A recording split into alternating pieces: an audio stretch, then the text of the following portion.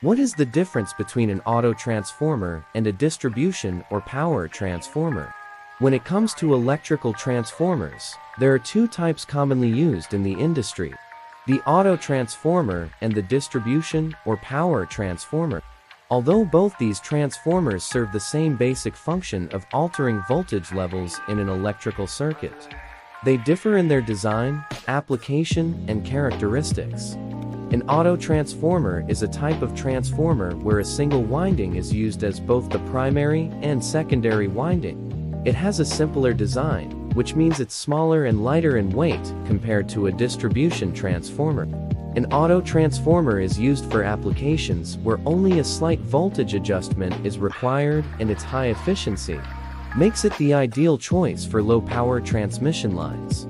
A distribution or power transformer, on the other hand, has two separate windings: the primary winding and the secondary winding.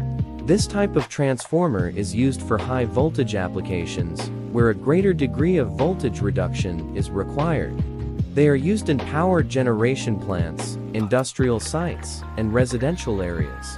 Although both autotransformers and distribution or power transformers serve the same purpose, they differ in terms of design, application, and efficiency. Choosing the right transformer depends on the intended use and power requirements of the electrical circuit. Please like and subscribe my channel and press the bell icon to get new video updates.